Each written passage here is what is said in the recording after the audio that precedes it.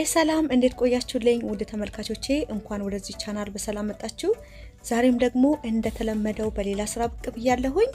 ዛሬ ይዤላችሁ የመጣሁት ይሄንን የመሰለ ለበዓል የሚሆን ዳቦ ነው ይዤላችሁ የመጣሁት እንኳን ለትንሳኤ በዓል በሰላም አደረሳችሁ በዓሉ የሰላም የጤና የፍቅር የመቻቻል የአንድነት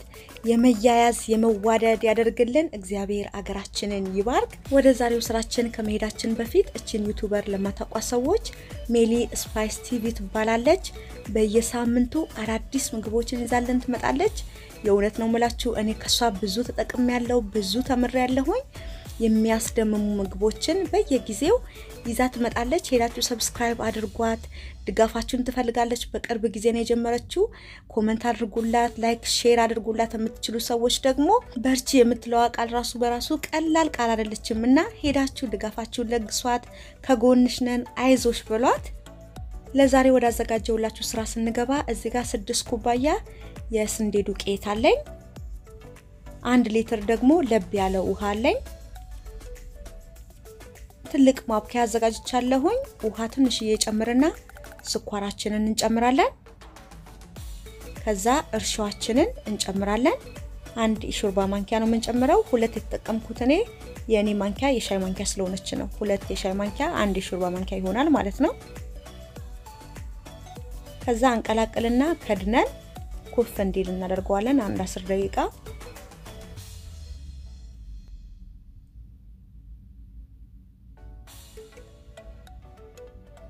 ከ10 ደቂቃ በኋላ ይሄው እንደዚህ ኩፍ ብሏል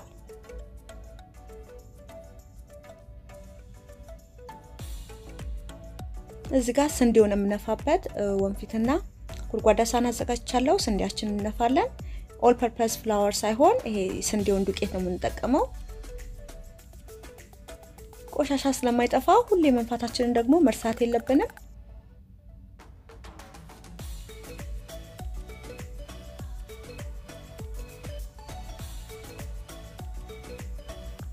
ከዛ በኋላ ደግሞ ዳቦአችን ልክ የሀገር ቤት አይነት ጣዕም እንዲያመጣ ዱቄቱን እቀመመዋለሁኝ ማለት ነው 1 የሻይ ማንኪያ ጨው ጨምራለሁኝ እነዚህ ደግሞ ያበሻ ቅመሞች ናቸው ለዳቦ የሚሆኑ ቅመሞች ሁሉንም መጠናቸውን ይሄው በጽሁፍ አስገብቼላችኋለሁኝ ግማሽ የሻይ ማንኪያ ቤኪንግ ፓውደር ግማሽ የሻይ ማንኪያ ጥቁር አዝሙድ እንጨምርና በደንብ አድርገን እንቀላቅለዋለን እንደዚህ አድርጌ ዱቄትን የቀመምኩበት ምክንያት እንደምታውቁት ሀገር ቤት እነዚህ ሁሉ ቅመሞች የዳቦ ዱቄት ውስጥ የሚገቡ ናቸው ኮሮሪማው ጥቁር አዝሙዱ ነጭ አዝሙዱ ድንብላሉ አብሹ ተጨምሮበት ኮፍጮ ቤት ተፈጭቶ ሲመጣ የምታስታውሱ ከሆነ ሽታው አገር ያውዳልና ያ ሽታ እንዲመጣልን ያ ቴስት እንዲመጣልን እነዚህን ቅመሞች ጨምረን በቻልነው መጠን ከሀገር ቤቱ ዳቦ ጋር አቀራርበን እንሰራለን ማለት ነው በደም ከቀላቀልነው በኋላ እጄን ታጥቤያለሁኝ እንዳይደርቅብን ትንሽ ዘይት እንጨምርበትና ዱቄታችንን ጨምረን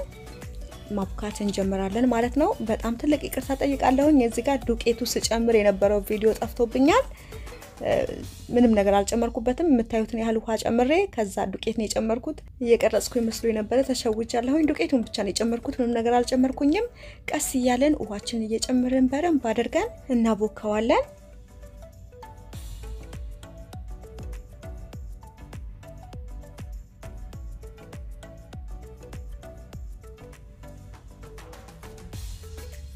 ውሃችን ቀስ ይያለን እያየን ነው የምንጨምረው በአንድ ጊዜ መጨመር የለብንም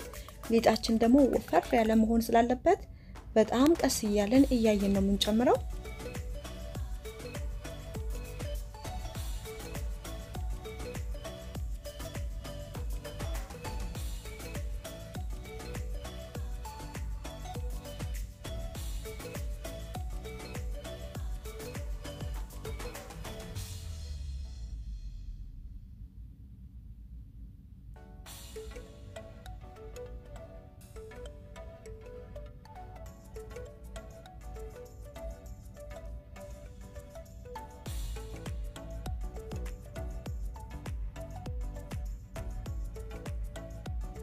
እኔ ጠረጴዛ ላይ አድርጌ ነው ያቦካሁኝ ያለውትና በጣም ከፍ ብሎብኛል ለማብካት ስለዚህ መሬት ላይ አውርጄው ደግሞ ተንበርክኬ በሁለት እጄ በደንብ አድርጌ አብክቼው ደግሞ እመለሳለሁ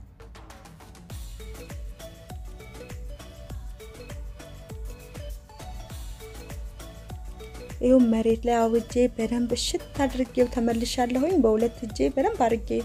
አሽቼዋለሁ በቅቶታል ከዛ በኋላ ንፋስ እንዳይነካው በፌስታል ነገር በጨርቅ ነገር ሽፍን አድርገን ለ2 ሰዓት በደንብ ኩፍ እንዲል እንጠብቀዋለን 2 ሰዓት 3 ሰዓት እኔ ደግሞ ያን ያህል መጠበቅ አልፈለኩኝም በጣም በፍጥነት ደግሞ የሚያደርስ እዚህ ጋር ኢንስተንት ፓት አለኝ እዚህ ውስጥ አድርጌ ቶሎ እንዲደርስ አደርገዋለሁ ማለት ነው ከስር ድስታችን እንዳይዝብን ዘይት እንቀባዋለን ከዛ ሊጣችንን እዚህ ውስጥ እናስገባና ኢንስተንት ፓታችንን ዮገርት በሚለው ላይ አድርገን እኔ 1 ሰዓት ተኩል አቆይቻለሁ በደንብ ቁምጥጥ እንዲል ስለፈለኩኝ ያገር ቤቱ ጣም እንዲያመጣ ስለፈለኩኝ አቆይቻለሁ ግን 20-30 ደቂቃ ይበቃዋል ይደርሳል ማለት ነው በ20 በ30 ደቂቃ ውስጥ የምንጋግረው እዚህ ድስት ውስጥ ነው ይሄው ሊጣችን ደግሞ በደንብ ኩፍ ብሏል ከዛ ድስታችንን ዘይት እንቀባዋለን ከስር እንዳይዝብን እንደዚህኛው አይነት ድስት የሌላችሁ ሰዎች አይረን ካስት ያላችሁ ሰዎች በአይረን ካስት መጋገር ትችላላችሁ በደንብ አድርጋችሁ ዘይት ቀብታችሁት እንዳይዝባችሁ በሱ መጋገር ትችላላችሁ እንደገና ደግሞ በመጋገሪያም በዳቦ መጋገሪያ አድርጋችሁ ኦቨን ውስጥ ማስገባት ትችላላችሁ ግዴታ በእንደዚህ አይነት ድስት መሆን የለበትም ማለት ነው ወይም ደግሞ ኦቨን ሴፍ በሆነ ድስት በማንኛውም አይነት ድስት መጋገር ትችላላችሁ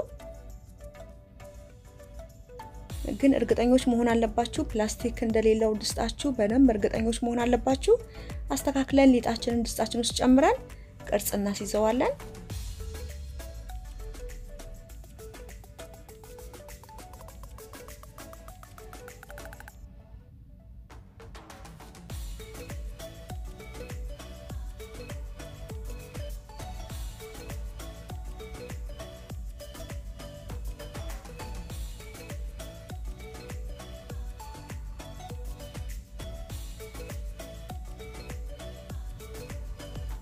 ከዛ በኋላ እዚህ ጋር አንድ እንቁላል አዘጋጅቻለሁ አስኳሉን እናወጣና አስኳሉን በደንብ አድርገን መተን ከላይ እንቀባዋለን ቆንጆ ከለር እንዲሰጠን ከላይ ማለት ነው ይሄኛው ዳቦ ምንም ነገር ካልቀባ ነው ከላይ በኋላ ሲበስል አያምርምና ለዛ ነው እንቁላል መቀባው ከላይ አመዳማ ነው የሚሆነው በኋላ ሲበስል ምንም ነገር ካልቀባ ነው በደንብ አድርገን መታና ከዛ ከላይ እንቀባዋለን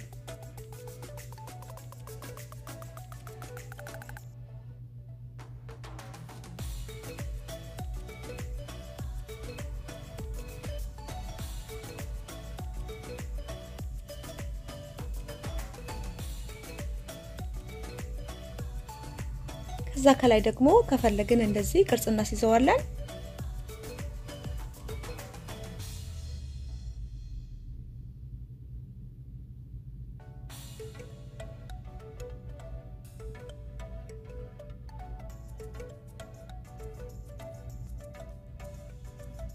ከዛ በኋላ እንቁላላችንን ስንቀባ ድስታችን ከነካው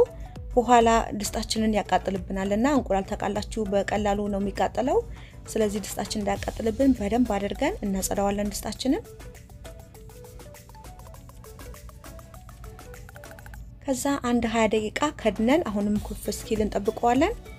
ይሄው እንደምትመለከቱት በደንብ ኩፍ ብሏል ኦቨኔን ደግሞ 450 ዲግሪ ላይ አድርጌ ሞቆልኛል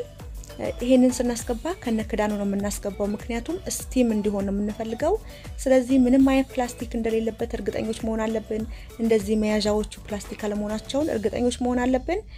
ለ20 ደቂቃ እንደዚህ ከድኛ አስገባዋለሁ ከዛ በኋላ ደግሞ ለ10 ደቂቃ ክዳኑን ከፍቼ ኦቨን ውስጥ ለ10 ደቂቃ ቆይቻለሁ ማለት ነው ዳቦአችን ደርሷል ከ30 ደቂቃ በኋላ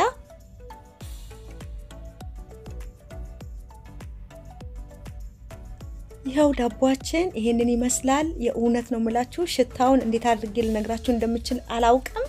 እንዴት እንደሚያምር ተመልከቱት ቅጠል ብቻ ነው በቃ ይጎደለው የቅጠሉ ሽታ ብቻ ነው የሌለው እንጂ ዳቦ ልክ ያገር ቤት ዳቦ በቃ ይሄ ዘመናዊ ሆኖ ሳይሆን ባህላዊው ዳቦ ነው የሚለው በጣም የሚጣፍጥ ልዩ ሽታ ያለው ዳቦ ነው የጋገር ነው በእንደዚህ መልኩ የትም ቦታ ብንሆን በቀላሉ ያገራችንን ዳቦ ይሄው መጋገር እንችላለን ማለት ነው ይሄ ድስት ደግሞ እንዴት እንደሚያቃጥል ልነግራችሁ አልችልም እንደዚህ ይሄ ጓንቱን እንኳን አድርጌ በጣም ነው የሚያቃጥለው 450 ዲግሪ ውስጥ ነው የነበረው እኔ ረስቼ ክዳኑን ነክቼ ተቃጥያለሁኝ እናንተም እንዳትቃጠሉ አደራችሁን ድስቱን ካወረዳችሁት በኋላ ተሳስታችሁ ደግሞ ክዳኑን እንዳትነኩ ክዳኑን አርቃችሁ አስቀምጡት ድስቱን ደግሞ በማንኛውም አይነት ስተት እንዳትነኩት በጣም ነው የሚያቃጥለው ከዛ ዳቦአችን መድረሱና አለመድረሱን ለማየት ደግሞ እንደዚህ ስንጥር ነገር አስገብተን በደንብ ወደ ውስጥ እናየዋለን ስንጥሩ ንጹህ ሆኖ ከወጣ ዳቦአችን ደርሷል ማለት ነው እኔ ቼክ አድርጌዋለሁ ኦሬዲ ለእናንተም እንዲታያችሁ ብዬ ነው ደግሜ ቼክ ማደርገው ከዛ በኋላ ይሄንን ዳቦ ከዚህ ውስጥ ለማውጣት ቢያንስ ለ2 ሰዓት አቀዝቅዤዋለሁኝ በደንብ መቀዝቀዝ አለበት ድስቱ በጣም ስለሚያቃጥል እንደምታዩት ከለሩንም ቀላ አድርጎታል ከዛ ድስታችን በማይጎዳ ነገር እንደዚህ እኔ በፕላስቲክ ነገር ነው ይሄኛው ማማሳዬ በሱ በደንብ አድርጌ ዳቦውን አላቃለው ጫፍጫፉ ነው እንጂ ከስር አልያዘም እንደምታዩት ዳቦአችን ልክ በምጣድ የተጋገረ ዳቦ ነው የሚመስለው ድርቅ ብሎ እንዴት እንደሚያምር ተመልከቱት ድስታችንም ደግሞ ምንም አልያዘም ዳቦአችን ካቀዘቀዝኩት በኋላ ከዛው መቁረጥ ጀምራለሁኝ እስከ ቆርጠው ድረስ ቸኩያለሁ የእውነት ውስጡን እስከማይ